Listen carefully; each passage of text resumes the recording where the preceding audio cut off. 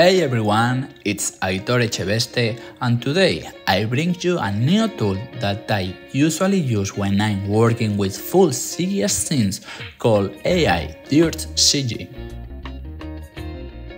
This tool allows you to quickly apply a series of complex noise patterns and adjust the luminance, contrast and saturation.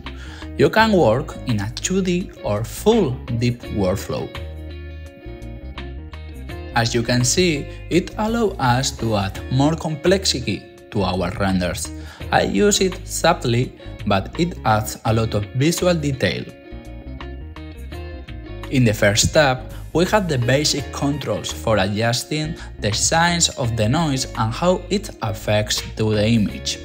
It's recommended to fine-tune your noises while viewing each output for better control.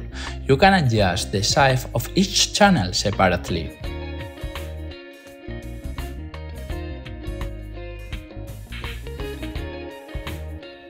We also have a noise alpha that masks our effect on the image.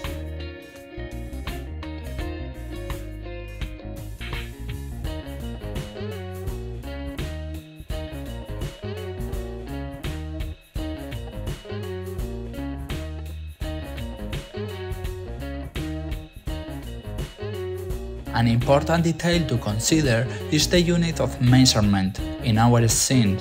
Since every program and studio use different ones, you'll need to adjust it to your needs. You can also change all the parameters of each noise if desired.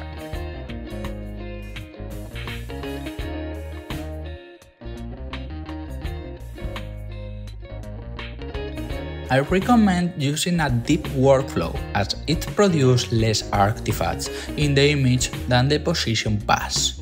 If we use the deep workflow, we need to connect the camera.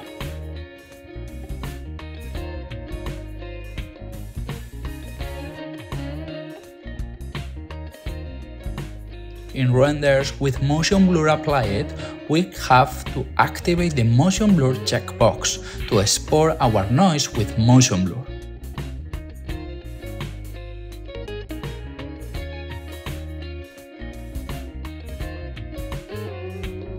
Depending on the quality, it can be slow to use, which is why I add the precomp options.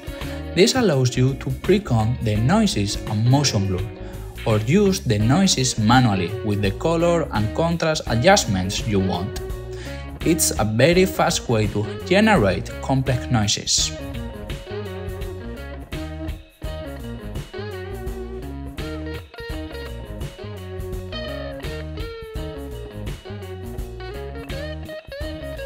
It's important that you should activate the input noise checkbox and connect the new renders.